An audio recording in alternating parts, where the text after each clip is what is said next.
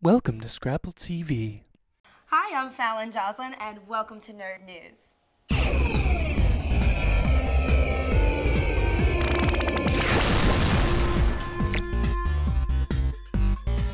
NASA has teamed up with local aerospace and defense company Cannae LLC of Doylestown, PA, to test a new experimental non-propellant-based thruster engine designed for space travel. On August 3rd, the Cannae microwave thruster underwent a few tests. The result? Data that proves the theoretical drive can actually produce thrust. If developed, this engine can shorten travel time to Mars from months to weeks. The basic principle behind space propulsion is very simple. For every action, there's an equal or opposite reaction. Use a rocket engine to throw mass one way, get propelled the other way. And according to the law of conservation of momentum, the more mass you throw behind you and the faster you throw it, the stronger your forward thrust will be. This new study shows the possibility of a new type of spacecraft propulsion that will generate thrust without propellant, which appears to violate Newton's third law of conservation of momentum. 2, 1. In other words, if no mass is being ejected from the system, where is the thrust coming from? Where is the equal and opposite reaction?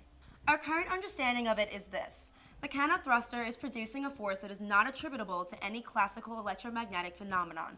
In fact, this force could be potentially demonstrating an interaction with the quantum vacuum virtual plasma. This new Tutti Frutti flavor concoction called Xamillion changes from periwinkle to pink when it touches your tongue. The ice cream's colorful trick relies on both changes in temperature and reaction to acid in the human mouth.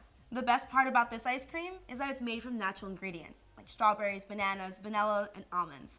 Before serving the ice cream, Knerd sprays what he calls a love elixir to help accelerate the reaction.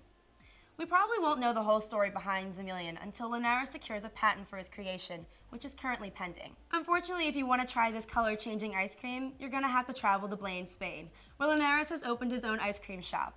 He has plans for more exotic ice cream flavors, including ice cream made with Peruvian and African medicinal plants that will provide an aphrodisiac effect. Daddy, you better get the best for me.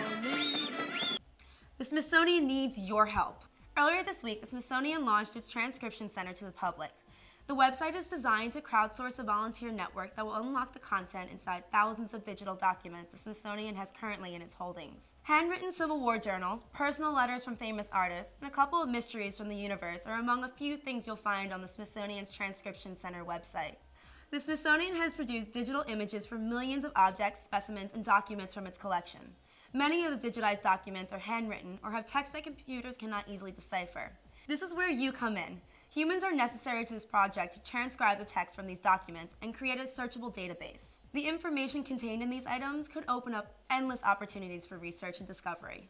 The Smithsonian's collection is so vast, transcribing its contents using only its own staff could take decades. By harnessing the power of the online volunteers, their goals can become a reality.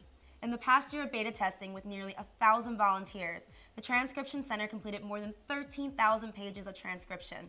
By some estimates, the volunteers are completing in a couple of days what it would take the Smithsonian's months to complete without their help. I'm Falon Joslyn, and thanks for tuning in to Nerd News.